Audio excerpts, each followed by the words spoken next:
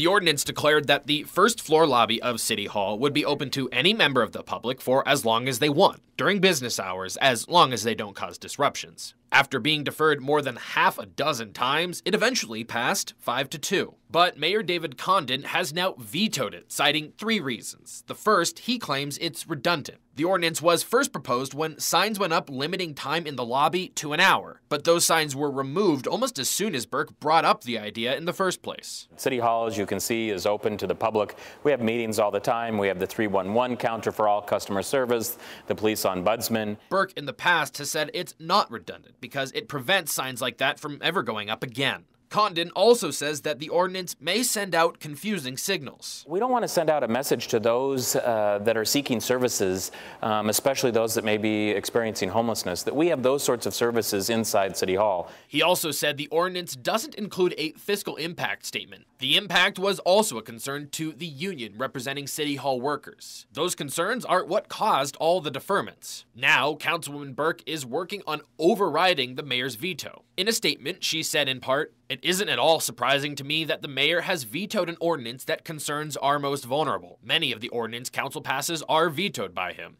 But in a rare turn of events, that attempted override vote may end up unsuccessful. When it first passed, everyone but Mike Fagan and Karen Stratton voted yes. To override a veto, you need 5 votes. Fagan and Stratton are likely to stay in the no column. Burke will likely stay yes. Candace Mumm said she doesn't usually change her vote, but is open to argument. Brianne Begg said he hasn't made up his mind, but also has concerns about redundancy. Lori Kinnear said she's now changing her mind, citing concerns about redundancy and the impact on city workers. Council President Ben Stuckert also switching sides, citing similar concerns. 3 nays on an override vote is all you need to uphold the veto. The current count stands at 4.